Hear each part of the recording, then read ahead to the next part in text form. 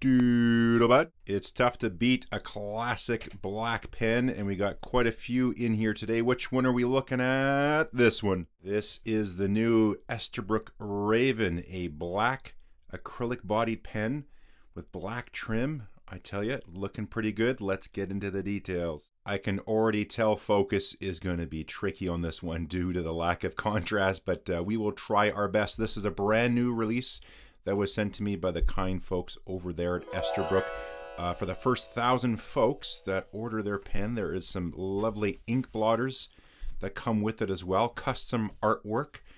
This is done by, I believe it's Anne, I don't know if it's Nosak or Nozak. I think the double S is like a Z.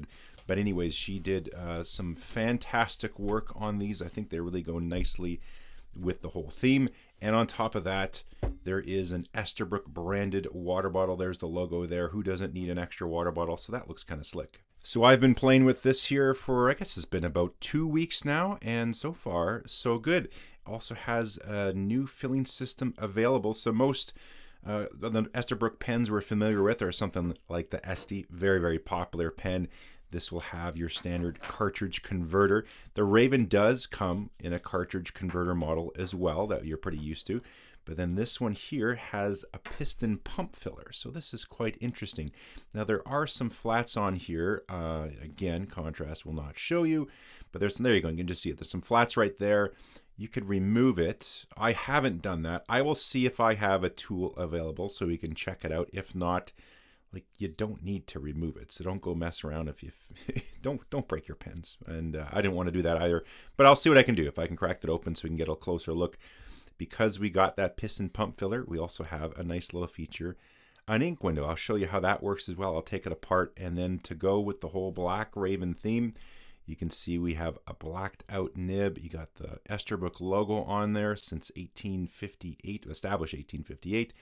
Looks quite nice. These nibs are interesting. I've heard a fair amount about these from someone I was having a discussion with, and actually there's going to be an upcoming test to test out this nib versus gold nibs and some other ones as well, because I've been told they are very, very smooth.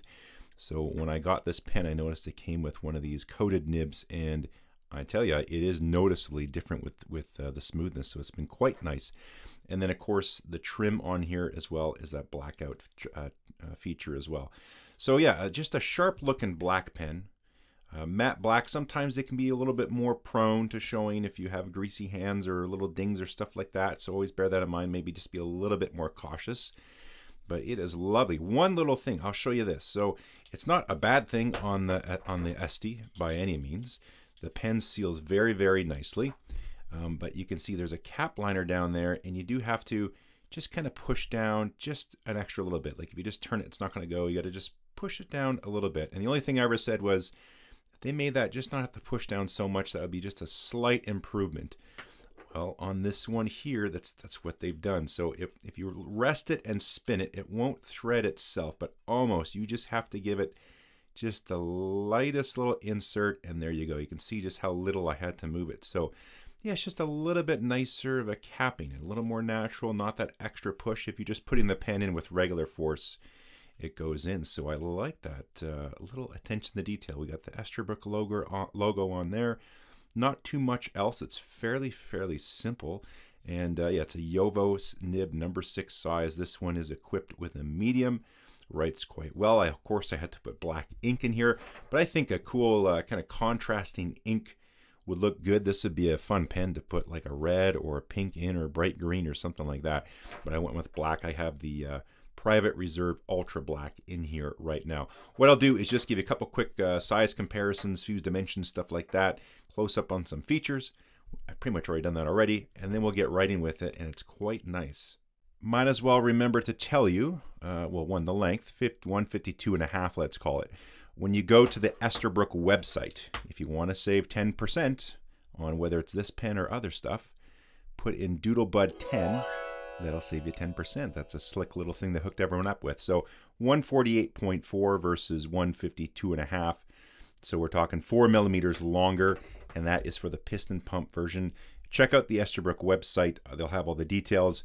I think it's the standard one might be the same or pretty darn close to the standard Esty. The other dimensions I think are pretty much bang on. 15.5 on the cap there. Same thing there. I think the sections are the same too. 11 and change in the middle. Yep, same thing on this one. Let's just run them side by side so you can see. Threads look like they've changed a little bit different. This is more of a square, like Acme style thread. Here the thread on this one is a little bit more fine. Overall though, things are fairly close. A little bit difference with trim rings and whatnot. Again, I can't say for sure on the standard Raven, but on the piston pump one you can see slight differences there. The two caps are pretty close. You can see Esterbrook at the bottom. Of course, it's filled in on the ST there, but the clip position a little bit higher, at least here on the piston pump version. Putting the flash on quick, you can see cap liners on both of them. It's like looks like it's a black cap liner even on the Raven. For the weight, we got, what's that? Let's call it 30-ish grams. And then just the pen body, we'll do the cap there. So we got 8 3/4. And that leaves us with 20.8 in the body. Again, just to compare, because everyone knows the ST, let's call it 25.4 versus that 29.4. I measured the length with the pen's cap, but as you can see side by side, it's longer here in the body too. So this is just shy of 128, and this is right about 136, so about 8 millimeters longer in the Raven. And again, this is the piston pump version. Other things you might want to know is how many turns to uncap. We got 1.5 turns, so that's nice and quick. Black pen, we're going to use my little black Muji book here to do some writing with. I find that extra little length in the pen just makes it a little bit nicer in my hand. Again, I have a fairly large hand, but yeah, it just fits just a little bit nicer without having to post it. The regular SD, it's better. It's just kind of on the cusp. I write with it usually unposted.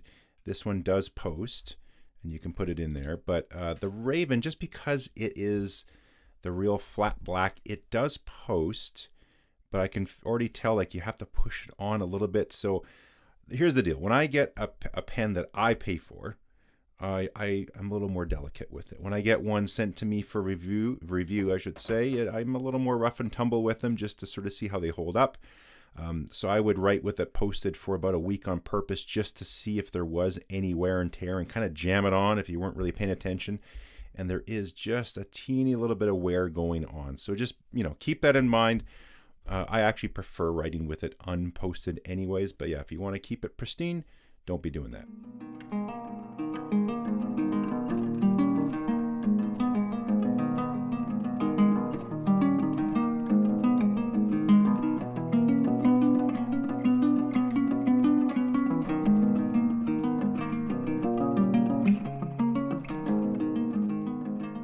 So writing with this pen, it's quite lovely. I mean, it's a classic design. I don't think, no matter how you grip the pen, would you find this to be uncomfortable.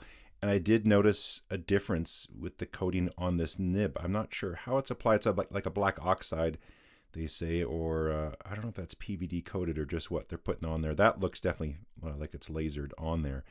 But it does give a different feel on the page over a regular steel nib. Not that a regular steel nib is bad, but I could just feel an immediate difference. It's just, I don't know what it is, if it's improved flow or whatever it does. But there was a notable difference. In fact, so much so, there's going to be an upcoming test with assistance from Yovo Nibs and the Vancouver Pen Club and some other folks. We're going to be doing some testing of these nibs, this type of nib and a few other ones, and also a gold one to compare just how close they feel and can you tell the difference. And I was sort of told that I might be surprised this one might take the cake. So keep your eyes tuned for that video coming up probably in the next about 2 to 3 weeks. So what I'll do now is I'll take the pen apart a little bit just to show you some bits. Nothing really to take apart on here. But I will pull out the nib and feed. I'll also show you how to clean it first since there's already ink in it, and then I'll show you how to ink it. I'm going to take this to the sink first. Essentially what you're going to do is just depress here the button, the plunger on the back, just to get rid of the ink that's in there, and then you'll get some water and flush it. I'll come back and I'll show you me flushing it. Like I said, I did the initial cleaning in the sink, and so you're just going to put it in and just press the plunger and flush it with water. You can also do it in the glass here, just thought I'd show you. So again, it's pretty straightforward. You can see the bubbles, and that's going to draw up your ink or your water when you're flushing it. Do that a few times. It is nice. You got the ink window there, so you can see how you're doing as far as cleanliness goes. And the pen is pretty clean now. What I am going to do is pull out the nib unit so you can have a look. So in this case, I'll just grip it sort of top and bottom and just unscrew the whole nib unit. Comes out like so. Bear in mind, there are some O-rings that are on here, so those could be easy to lose, so pay attention. You can see there's if we can go, again, the contrast is going to be so tough. We got one up here. There is another little one down there. I'll see if I can show that to you by adjusting the white balance here on the camera in the post edit. And you can see we have a tube. So there's a little tube that goes into the main ink reservoir inside. And that also sort of acts as your ink window. So you have the ink window in here, but you're actually seeing the ink go through on the tube. Sorry about the focus there. Again, don't lose that, because then if you don't put that back on, the system's not going to work. And when you do put it on, I've already played around with this pen. Keep in mind, so if you put it on and it's crooked, well, when you put the pen back together, it's going to be crooked, right? See what I'm saying? So you screw it back on there. And then if you rotate the pen, see the tube is going to wobble as well. You see that? So just if you're taking this thing apart and all of a sudden you go, hey, what's up with my ink window? That could be it. So just be mindful when you put this back together. Of course, my fingers are just covered in black ink now. Put it on there and just adjust it a little bit. Again, there's really no need to do this, but for those tinkerers out there, just get it so it's nice and straight. And then you can put it all back together and you won't have that happen. So checking the flat on the back, it's about, let's call that 5 millimeters. And so I just don't have the right type of wrench to get on there, because it's got to be thin as well. That's a very small gap. So it's going to be like sheet metal, essentially, that's stamped out. But to get on there and be able to pop that piston pump mechanism out there to give it a quicker, closer look, I should say. But anyways, you don't take it out. There's really no need to. It's put together properly. Another thing, if you prefer to clean the pen out, you can just unscrew the whole nib unit together, and then of course just shoot some water in there and that will flush it out too. I found this ink. I thought, let's put something neat in there. So this is a bottle of Twisby Crimson, a little small one. This is in the discount aisle at the old Vancouver pen shop. That is the first place I always go to see what they got for deals. So you're just going to put it into the bottle. Let's see if I can do it down here. I'm trying to watch and also record. Put it into the bottle and you just focus. Here we go. And just give it a few pumps. I can hear the air. I'll just do it a couple times. And out we go. I thought it would be brighter to really show it off, but I guess it's a pretty dark red. Don't know about you, but I am curious to see what this crimson looks like. My overall thoughts when it comes to the new Esterbrook Raven, I like it. It is a sharp looking black pen. I really like the treatment with the sort of matching black trim rings and the clip, all that type of stuff. I think it looks really good together. Ink window's nice. You know, it's nice that there's a new filling system. Usually it's cartridge converter on their pens, so it's cool to see something like that. Ink window is also very, very considerate. They put that in there too, because that is one thing. If you have, you know, really any pen, but especially like your piston fillers or a vacuum filler, if you don't have an ink window, it is a bit of a guessing game because you can't even unscrew the section to check the ink like you can on these. So that's nice that they put that in there. And I am enjoying this nib. This is my first one I've tried with this black Yovo nib. And yeah, I did notice a difference on how it writes, and it's very, very good. I like how the capping on the pen has been improved, but it doesn't give up any of the sealing. It still seals wonderfully. I left it for a week just to make sure. Wrote right away. So overall, it's really good. Like I said, about the only thing is, and I did it on purpose just to see, is just be careful if you do want to post the pen. You don't need to, it's plenty big, but if you are a must poster for your pens, don't be surprised on this one if there's a little bit of a black ring. And that's just, if anytime you have flat black, it's going to show up if you scuff it or whatever. So just always be careful. If you have a flat black pen, just really be mindful of it. Definitely carry it in a case. Speaking of cases, I'm going to put mine back into the case. So check out the Esterbrook website for details. Don't forget, Doodlebud 10 saves you 10%, the first 1,000 folks. there's all this cool artwork available with the blotter cards.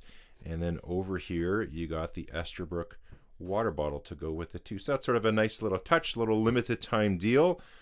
But there we are. Don't forget, there's a button says subscribe. You should push it. We should also chat down there and do a thumbs up. Until then, we'll catch you next time.